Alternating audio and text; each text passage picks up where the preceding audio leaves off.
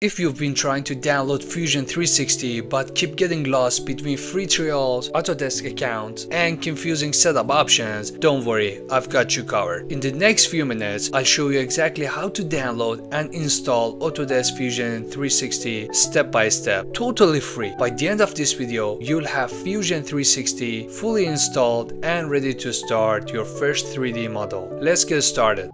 Alright, the first thing to do is to search for Autodesk Fusion 360 for personal use and click on this website. There are two ways to use Fusion 360. One is the full version with a limited time, which is 30 days, and the other one is to use the limited version without any deadlines. So I'll take care of the first one right now, then we go to the next one. Then you can try functionality for free. Click on this. If you don't have an account, you should create one. So I write my email, feamaster@outlook.com, then continue. So it needs the customer contact, first name, last name, then tell us about you, company info, stuff like that.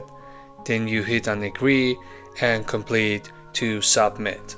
And then they give you the download link, but it's only for 30-day trial. Let's go for the other option. If you go to the Autodesk here, and if you scroll down here, you have the limited version and you can get access to Autodesk for that one. I'll hit no thanks here. This is my email. I write my email here. Then you need first name and last name. Then you need to fill everything out here, then submit. And after that, after you filled everything out, you have this download link here for personal use. There's no 30-day free trial, so you can download it now. Then you can have the download now here. Then you can save it and it starts downloading. Okay, so this is not a huge file, it's only 13 megabytes. Double click, it would have a client downloader, so you need to download it from here. We'll go step by step, don't worry. By the way, if you enjoyed this video so far, please leave a comment for me down below. It's totally free for you, but it helps me a lot to grow and make videos like this. Thank you very much.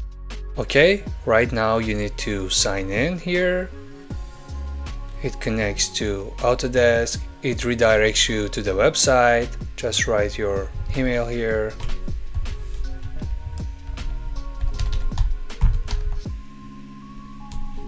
Then you need to write down your password. I would like to check this one, although I know it's a lie.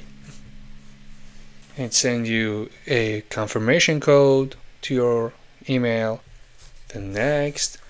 And I click on trust this device. Then you can save your backup code. Then you need to click on here. I save my backup code, then continue. Otherwise it doesn't let you go into the next step. Continue here.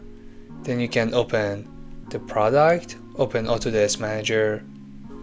It try to sign you in. Click on OK here. Next. I'll write my name here. Then next. Create.